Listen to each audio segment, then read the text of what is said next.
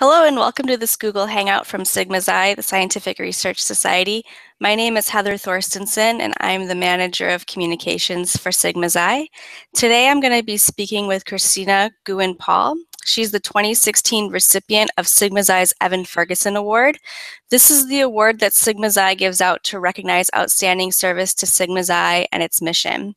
The recipient's name is engraved on a plaque that hangs in Sigma Xi's headquarters in Research Triangle Park, North Carolina, and the person also receives a lifetime subscription to the Society's magazine, American Scientist. Cristina has held many leadership roles in the Society, including President of the District of Columbia chapter, a spot on the Board of Directors as the Director of the Mid-Atlantic region, and she's Chair of the Society's Committee on Qualifications and Membership. So congratulations, Cristina, and thank you for joining me on the Hangout.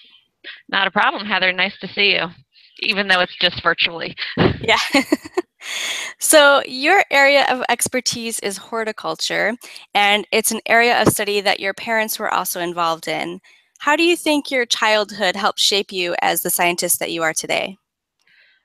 I think first thing, as a child of scientists, my dad is a retired professor from Maryland. My mother's a landscape architect. That when your home life doesn't, your time off from school is usually spent working for them or with them. So you have, it's a day off of school isn't run and play with the neighbor's kids. It was dad needs somebody to take data, or dad needs somebody to measure seedlings.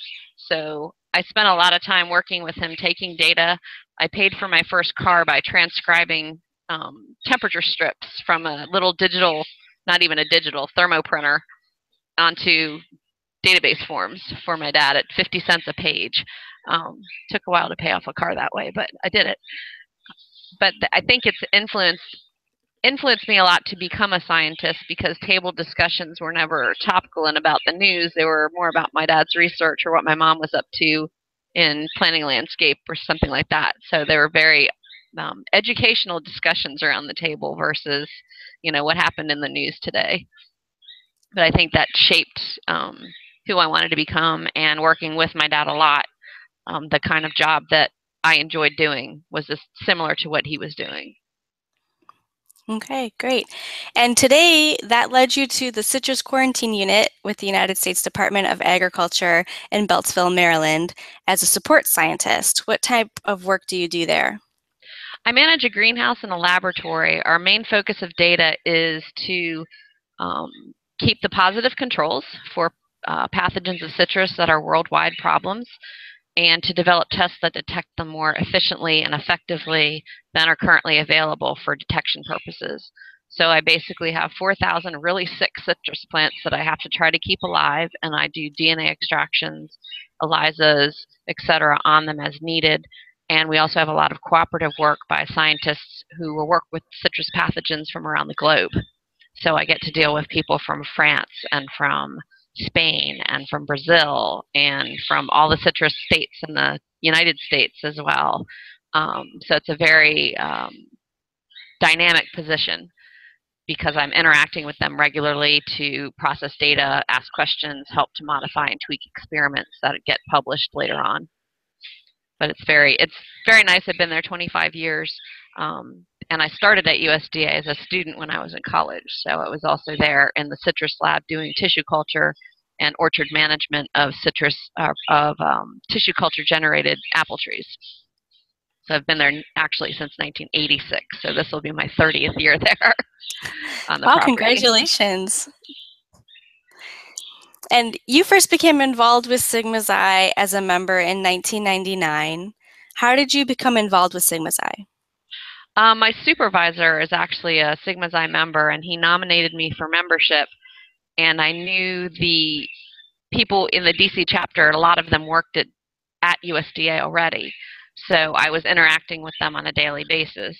Unbeknownst to me, and I always joke about this at the annual meeting, I was nominated as an associate level member and made vice president of the DC chapter in the same sentence. So I didn't know that was coming, but I accepted it. I enjoy interacting with the group of members, because we're very diverse. It's an area chapter, so we're not just based at USDA. We encompass the entire DC Beltway. So I get to interact with people I don't work with on a daily basis, and people from very different fields of research. Yeah, and I wanted to ask a little bit more about the chapter. So, like you said, you became chapter vice president soon after you joined Sigma Xi, and then you became president soon after that. So you've been president for the last 13 years. I think almost 14. Yeah, I've almost. lost track. Yeah, you're on your 14th year. And so you mentioned that it's an area chapter. So what types of jobs do the people have that are in your chapter, and about how many active people do you have in the chapter? We started, when my tenure started as president, we had about 800 members of the DC chapter, and that significantly dropped past 50% of that as this moment. Unfortunately, many members don't retire and stop being members. A lot of our membership has actually passed on, and we haven't been able to. An area chapter, it's very difficult to attract new members and nominate new members because we don't have any universities or colleges associated with the area chapter. So we can't just give students memberships as they graduate, and find students who don't already come into USDA or NIH or any of the other places that have members that aren't already members of another chapter. The DC area, I think, has about 14 active chapters around the Beltway. So our membership is very diverse, and a lot of members come to my events that aren't members of my chapter because I put out an area-wide list, a community that involves everybody, no matter what chapter you're in, to come to our events, meetings, hikes, tours, etc.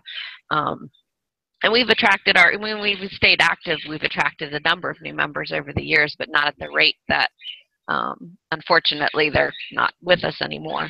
But it's just difficult because we aren't a university established chapter. So there are hurdles, but the events have to be broad and they have to be all over the place. We can't do brown bag lunches. We can't do, auditorium seminars because there's 45 miles of the DC Beltway around the capital of DC. So it's hard to get members of our chapter together. It's easier just to put out an all points bulletin to all members and say, hey, we're having this event. Why don't you come if we're having one near you? Because we try to rotate around the area when we've had previous events. So what sort of activities does your chapter do? For the past 8 years, we've done a monthly cafe. So we're on year 8, so that's 8 times 12. We've done 96, almost 100 cafes. We used to have a lot of banquets and dinner-type lectures, but I found that the cost of putting those together became too steep with the price of catering in the DC area. People weren't willing to pay the $50 or $60 to come to an event for dinner with a really cool science lecture, and traffic in this area around dinner time any night of the week is pretty impossible. So we've tried doing other events like on Sundays or weekdays that are luncheons and more daylight based. So we've done different events over the years. The cafes really work for us because there's no RSVP list for me to keep track of. There's no cost involved to the chapter at all. We've done a couple of regional meetings with various local chapters, George Mason, Tidewater, and University of Maryland over the years. Again, it's hard to get people in this area are so multitasked already that it's difficult to schedule things like that because it's in between sporting events at different colleges. It's all the DC teams and Baltimore teams, and there's so many conflicting events in this area to work around. So we're trying to find another niche other than cafes. Haven't quite found one yet other than the banquets, the normal things. The hikes are really do good for us because we can get a younger crowd that likes outdoors and more mobile to talk with a geologist or a botanist or a breeder from the Arboretum. So we've been quite successful with those when I've had the opportunity to organize them. Okay. And explain what a science cafe is in case people don't know, and then also the partners that you're using to put them on. But we just find people who are interested in talking about their work And we market it as you get to talk to a scientist without any bureaucracy, without a politician, without anything in between. So some things aren't what you've learned on the internet. They aren't what you've heard about on the radio, because there's been too many journalistic editings that have gone on in translation of the science out to the public. So we've generally found just word of mouth. Hey, if you've heard somebody who's you'd really want to hear again, give us a holler, give us a name, and then my partner and I make the contacts and get the information and get them booked. We're already booking into 2017 at this point. Cooperatively working with the Rockville Science Center. It was a program started about 9 years ago. They actually wanted to build a brick and mortar science center in Rockville, which is a technological corridor for the DC area, a very high-tech biological companies. There's just a bunch of headquarter buildings, et cetera, and that. And we started the cafes as a way to gain momentum towards a brick and mortar, but thus far brick and mortar hasn't happened, and the cafe movement is pretty much like set in stone. Everybody comes. It's always the third Tuesday of the month. My coordinator help is a woman, Ruth Hannessian, who owns, of all things, she owns a bird store, a pet store, but she has a degree in ornithology, and she's very hooked into invasive species and birds, and because she lives in Rockville and owns the store, she meets a lot of interesting people. So she and I together, about 50-50, get the speakers lined up and everything. So we make contacts. Hey, what months are you available? Can you be there? And then maintain contact until the actual lecture. The one we have next week is a guy who owns a bird and came into her store, and he happens to do all the ear research at Georgetown University. So nice. He'll be giving a lecture on hearing. So it's just chance encounters like that, and then through my connections with the Maryland greenhouse industry, et cetera, as well, and University of Maryland. We've never run out of speakers. And people are always hearing somebody, and I'll get a name and an email contact in the mail and say, oh, yeah, I heard this person. They're awesome. See if you can get them. So one of the speakers I just lined up his name is Call Sign Bio. He wrote a book, and it's like the making of Top Gun. It's going to be flight safety and high-speed flight, and he was a fighter pilot. So that's one of the ones I've just been in contact with, and he's now booked for November or September, I think. But it's just various contacts like that I get. Okay. So what are some of the other topics that you've had at your Science Cafe, and where is your Science Cafe held? The cafe, the location that's worked the best for us is a cafeteria-style restaurant. It's a barbecue joint with a chow line. So there's no waiters and waitresses running around between the tables during the lecture. On a Tuesday night, they're willing to give us a space for free, so we're not paying anything out, and they actually have to triple their staff to take care of us. So we bring between probably 50 to 110 on a monthly basis into their restaurant on a Tuesday night when there's nothing else to do.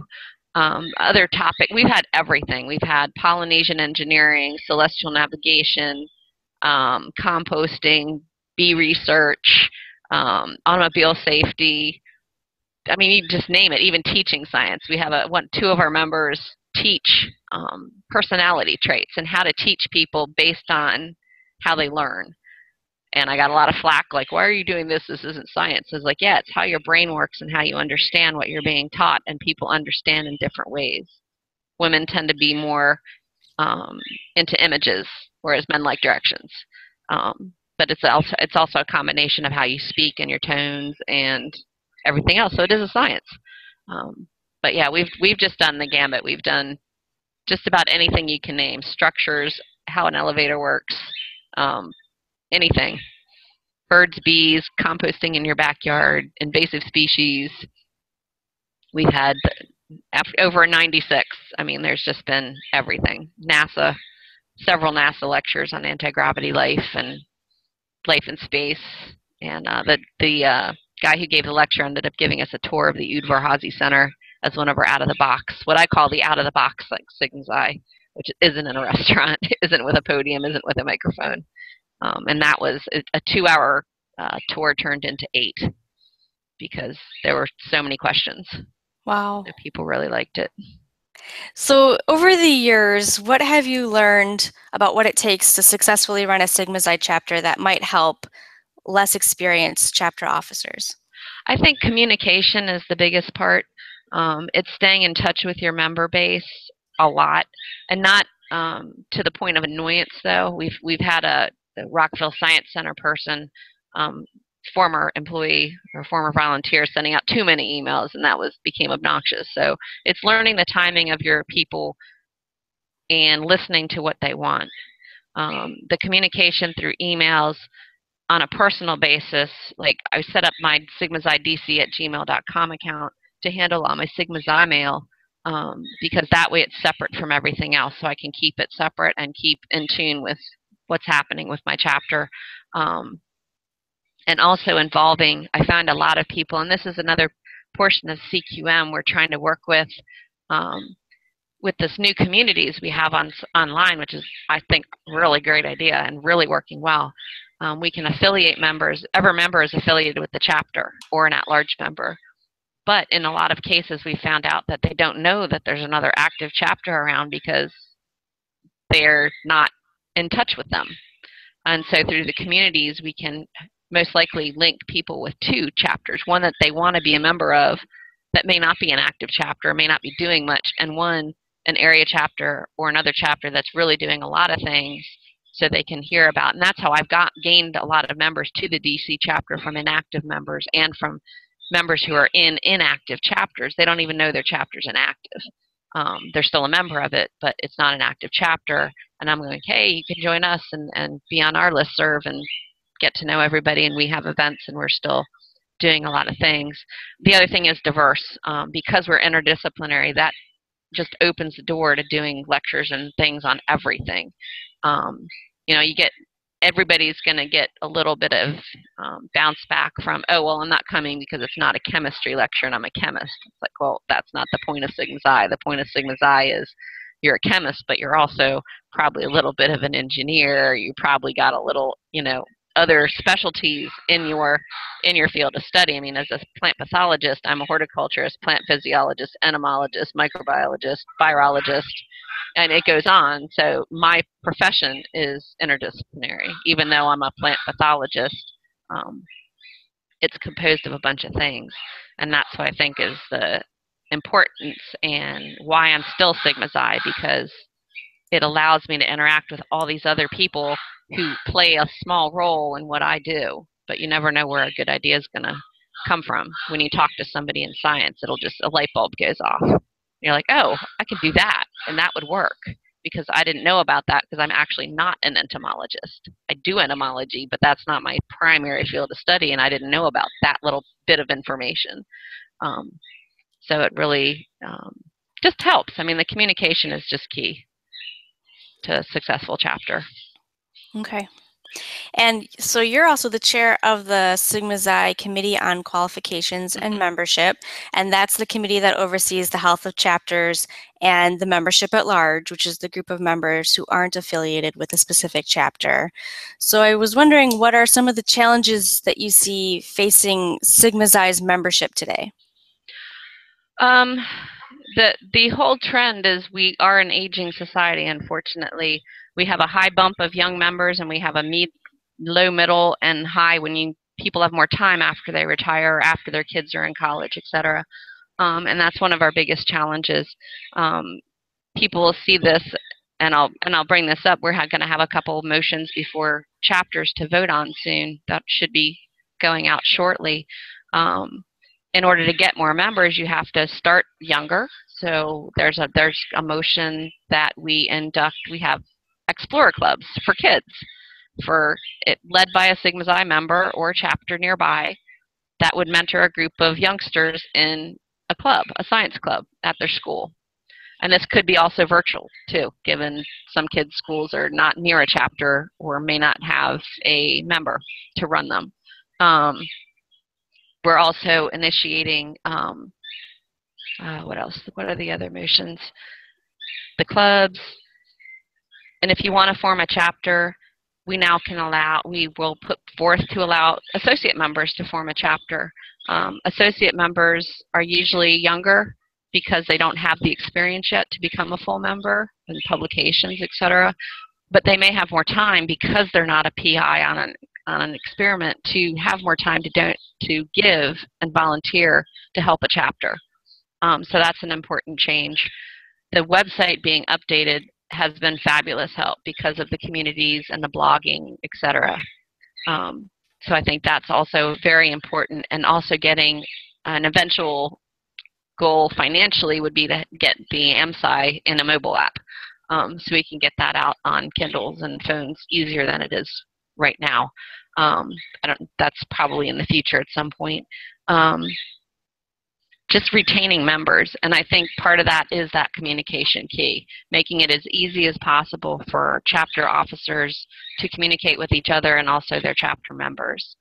We have members and even directors who don't overly communicate, and we need to help them. And I'm sure that Eman, our new director of chapters, is really on the ball with that, and she's being very energized behind and helping members who need that help to set up that communication process, because it's not an easy learning curve for some, but it is kind of a learning curve. So some of us of median and younger generations get it and others don't, but I think it's an important part, and it'll help the society as a whole to keep and retain members because of the communication. It's always that why Sigma Xi? Why Sigma Xi for you? Why Sigma Xi for me? My part is not, I'm not so much needing the pat on the back and the honor part of it, but the ethics and the outreach part of science to the public is what holds me in. It's communicating that science, and to communicate, you have to communicate. So. Yep. Okay. And you're also director of Sigma Xi's Mid-Atlantic region, and that gives you a spot on the board of directors. What would you like the membership to know about what it's like to be on the board and what the board's working on? The board is very multifaceted because we're composed of both the regional directors and the constituency directors. So we have a little bit of everybody. I think that members think the board is just there to run the society, but they don't understand that they need to talk to us to tell us what they want the society to do and what directions they want the society to run in. I represent them, and for my membership, I send out, an Mid-Atlantic email to all members in the Mid-Atlantic area saying, hey, what would you like me to work on for the society? Do you have ideas and directions of what you think the society should be doing or something we shouldn't be doing? And I do this, the SurveyMonkey surveys, things like that, to get an idea of what they want me to do rather than what I want me to do, because I'm not there to represent me and my goals. I'm there to represent them and their goals.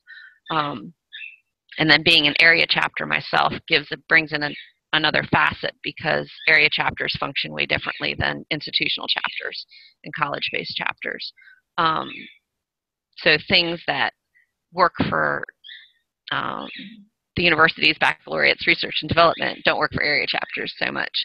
And the at-large is a whole nother ball of wax because they're not affiliated with the chapter. And it's like, okay, why are you in Sigma Xi as just an individual and not with a chapter? And trying to figure out that key may help us gain more members if we can figure that out. Because we are one of the few societies that is still chapter-based, but the chapter-based, I think, enriches us. Many members who are in chapters, I think, are there because of that, because there's some camaraderie with the chapter. I mean, I still have the original charter. I think it's in the lobby there in our papers, that the original DC chapter was actually based at the Smithsonian Institution, and there's a letter there that states that they would rather have meetings not during their workday so they're not taken away from their research. So they wanted meetings like in the evenings or on weekends and stuff like that, so it wouldn't affect their research so much, but they were very invigorated by talking to one another from the different fields of science. But I think that interdisciplinary aspect it's brought a lot in the board, and the board members have to keep an open mind that what works for them may not work for everybody, but we need to be very flexible. And the board, we try to do that within the extent of our bylaws and constitution. And like myself, if I don't like the laws, I change them, which is why I became a director. So we can change the bylaws to be more modern.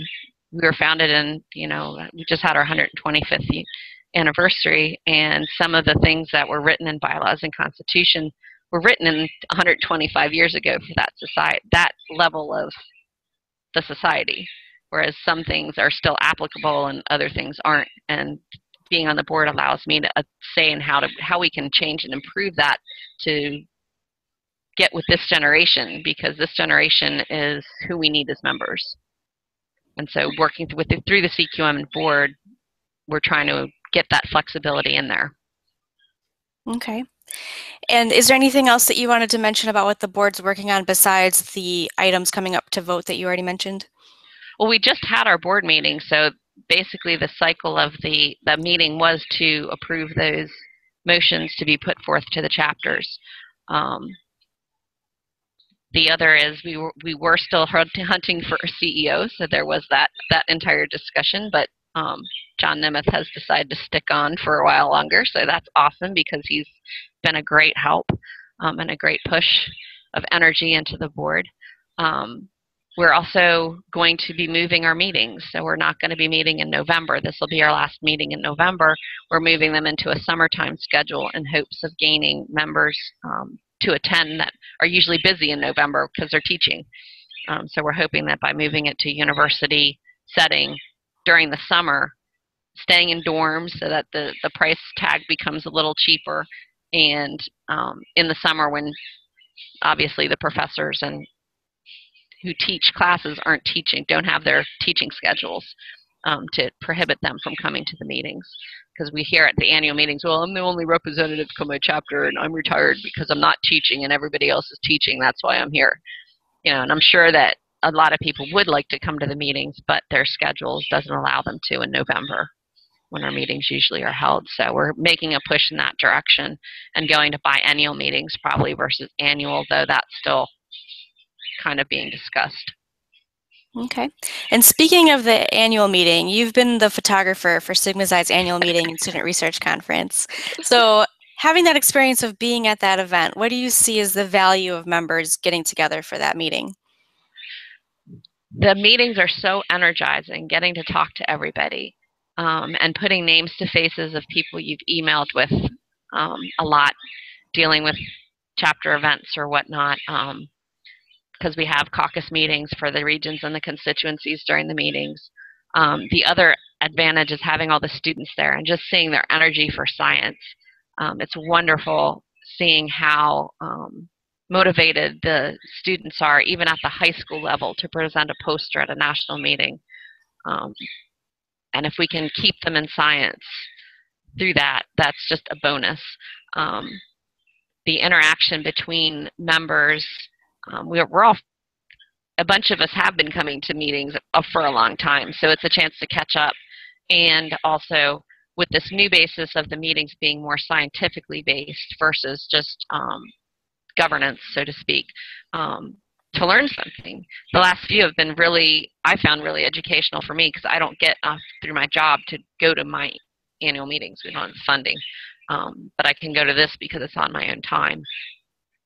And I found them to be really educational. The sessions you gave at the last meeting on communications and Facebook and Twitter, I mean, half the room was like, huh? Oh, that's cool. Let's do that. Just that communication of science piece is wonderful.